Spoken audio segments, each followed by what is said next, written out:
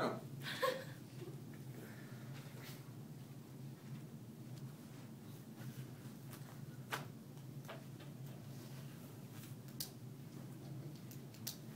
Okay, so now a point is made up of what? An order pair. Yeah, but what is an order pair made up of? What and what? X and Y. Numbers. Yes, what is it again, Cameron? X and Y. X and Y. Intercepts. No X's. X and Y, just points for X and Y. So each point has an X and a Y. Bruno, you with me? Each point has an X and a Y. So we have this X2, X1, Y2, Y1. What in the world is all that? The 2's and 1's stand for point 1 or point 2. So when we do this, we're going to assign a point 1 and a point 2. It doesn't matter which one you pick. But for now, we'll call this point 1 and this point 2. Now before we plug into the formula, let's just assign values to Y2, Y1, X2, and X1. Okay, so what is the Y value on point 2? 4. Does everybody see that? Yeah. What is the Y value in point 2? 4. 4.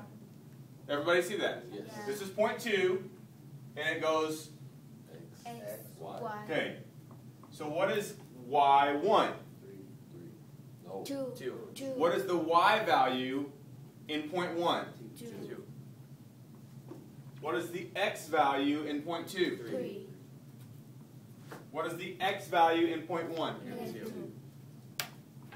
Any questions there? Okay. So what does the subscript number mean? Oh. What's the difference between Y2 and Y1? No. Which point?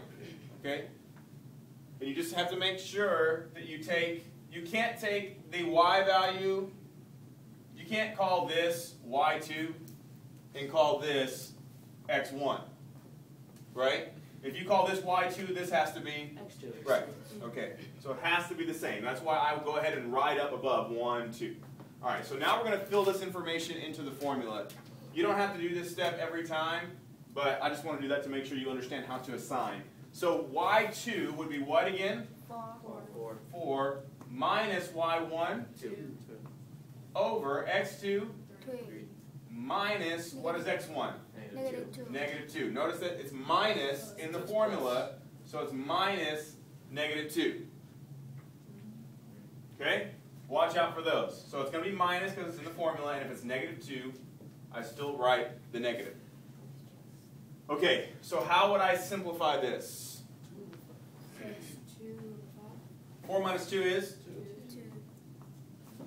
3 minus negative 2 is? 5. Why? Because negative Because minus and negative is the same as plus, right? And 3 plus 2 would be 5. So the slope would be 2/5. And by the way, in the formula, it's going to say m equals, and m represents slope. Okay?